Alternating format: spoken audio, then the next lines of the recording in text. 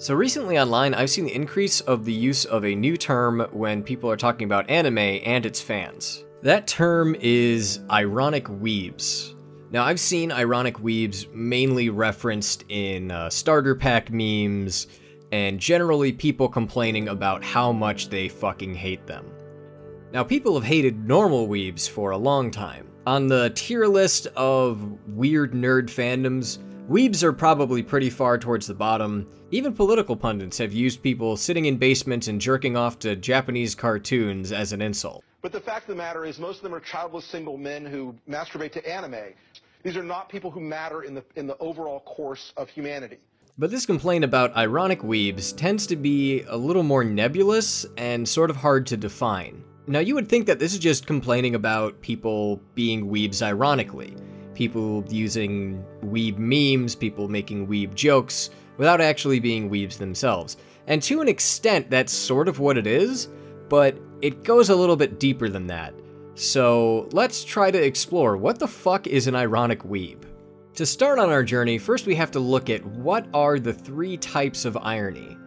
So first there's verbal irony, which is saying one thing and meaning another. The use of words expressing something other than their literal intention. Now that is irony. A good example of this would be, oh, I can't wait to see her again. Or, wow, he seems like a real genius. Pretty basic, standard form of irony, and it's really not what we're working with here. The next would be dramatic irony. This is something you see in stage plays and TV shows a lot. It's anytime the audience knows something but a character doesn't. And the last kind of irony, and this is what we're going to be dealing with, is when the opposite of what you expect to happen happens. Irony deals with opposites. It has nothing to do with coincidence. If two baseball players from the same hometown on different teams receive the same uniform number, it's not ironic. It's a coincidence. Irony is, quote, a state of affairs that is the reverse of what was to be expected, a result opposite to and in mockery of the appropriate result, unquote. For instance, if a diabetic on his way to buy insulin is killed by a runaway truck, he is the victim of an accident. If the truck was delivering sugar, he is the victim of an oddly poetic coincidence. But if the truck was delivering insulin, then he is the victim of an irony. So when you look at it through the lens of situational irony, ironic weebs would be people that are doing weeb things specifically because it is the last thing you would expect them to do. This is where pretty much any kind of ironic detachment comes from. If somebody's watching a movie ironically, they're doing it because you would never expect somebody to genuinely enjoy watching that movie. If somebody is wearing clothes ironically, they're wearing something that looks stupid and nobody would ever genuinely wear. In essence, enjoying something ironically is a critique of that thing. Of course, it's not always that simple. There's a lot of people, including myself, that love watching terrible movies, and I don't feel like I do it out of any sense of irony. When the guys at Red Letter Media do an episode of Best of the Worst, are they doing that only out of a sense of irony? I would argue no. I think there's a great deal of schadenfreude and other factors that go into it. Like Rich Evans' sexy, sexy body.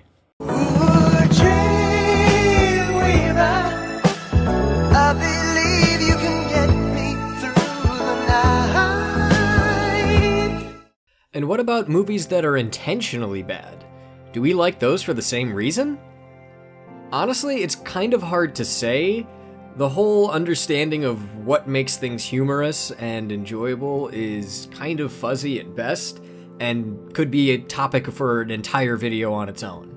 But I think the key thing to focus on, at least in this respect, is that sense of ironic detachment, that shield that one can throw up just as an excuse to avoid people critiquing the thing that they like. I mean, we've all heard that, oh, you know, I know it's dumb, but I just watch it because it's so dumb. I just like watching it for how dumb it is. And that's a really terrible excuse, but that shield of that ironic detachment, of doing it ironically, kind of is pervasive in a lot of the way we enjoy media at this point. And when it really comes down to it, I think that this ironic detachment is frustrating for two reasons. The first reason being what I mentioned before, that when you enjoy something ironically, you're effectively saying that it can't be enjoyed genuinely, and you're kind of shitting on everybody that actually enjoys that thing. But the other is that it just seems really disingenuous. When someone's enjoying something ironically, or claiming to enjoy something ironically, they sometimes seem like they're really just trying to hide the fact that they like something that most people think is dumb. And I get it. I mean, it's really hard to just go out there and say that you enjoy something that's strange to enjoy. I mean, look what happens when people just openly admit to that kind of thing. Cheerily and DJ Pone 3 for only $6.99, so that's about $7 plus tax. That adds up about $13, so I can get these two. Yay! But to tie it back into the idea of the ironic weeb, I think it really comes down to two kinds of people that this label gets applied to. The first being somebody who uses that shield of ironic detachment to try to hide from the fact that they themselves are, by every definition, what somebody would generally consider a weeb. They don't want to be associated with the fandom, they don't want to be labeled as such, and so they outwardly try to hide it or try to criticize and shit on weebs, specifically because they don't want to be one. And on that note, I do want to acknowledge that I understand that my channel name is kind of feeding into that a little bit, but I at least try to think of that particular use of it as more of a self-awareness and self-deprecation and less of a shitting on other people kind of a thing. And the other category seems to be people that are pretty much in it for the memes. The conventional conception of this type of person seems to be that they like to post anime memes, they have some kind of cropped hentai as their Steam profile picture, and they engage in all the memery, but they don't actually watch anime, save for maybe one or two of the most popular shows in a season. They're constantly shitposting, they're constantly fucking up discussion about anime by people who are real fans, just out of some kind of twisted contempt for actual anime fans. And I can understand the rationale for viewing people in this way, because it sort of allows you to separate yourself from that annoying, shitposty kind of individual.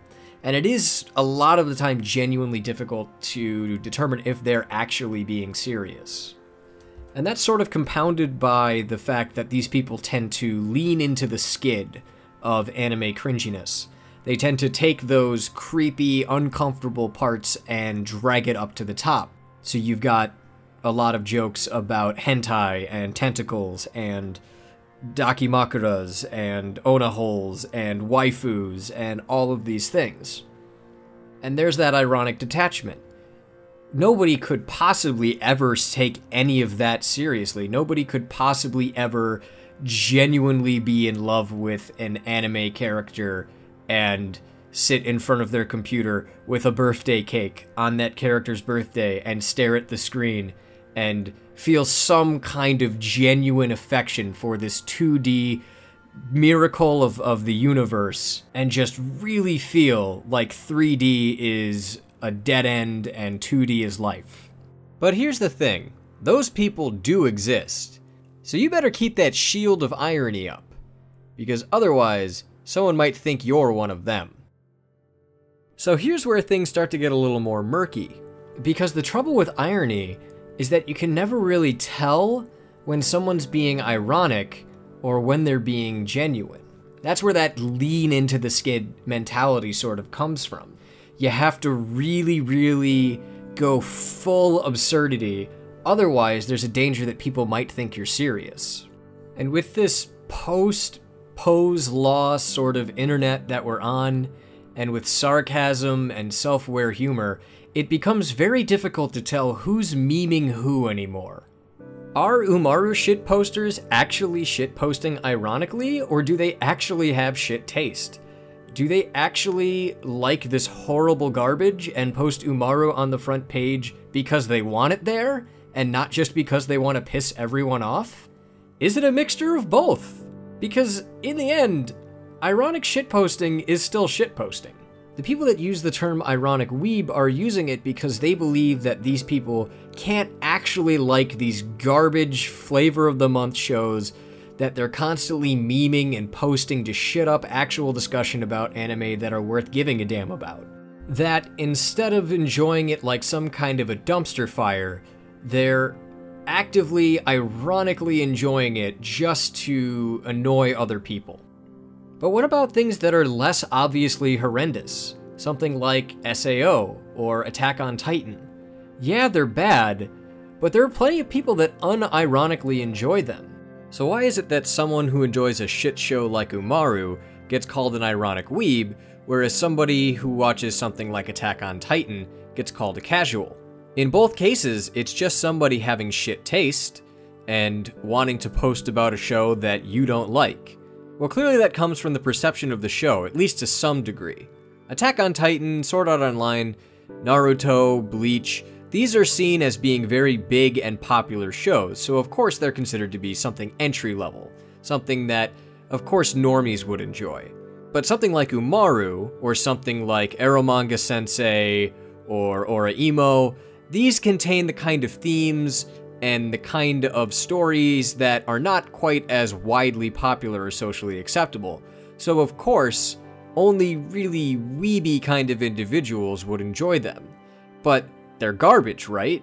So nobody could really enjoy them, so it's obviously shitposters just memeing about it and being ironic. And here we see again, being ironic means it can't be enjoyed genuinely. In this way, calling someone an ironic weeb is a way to delegitimize them.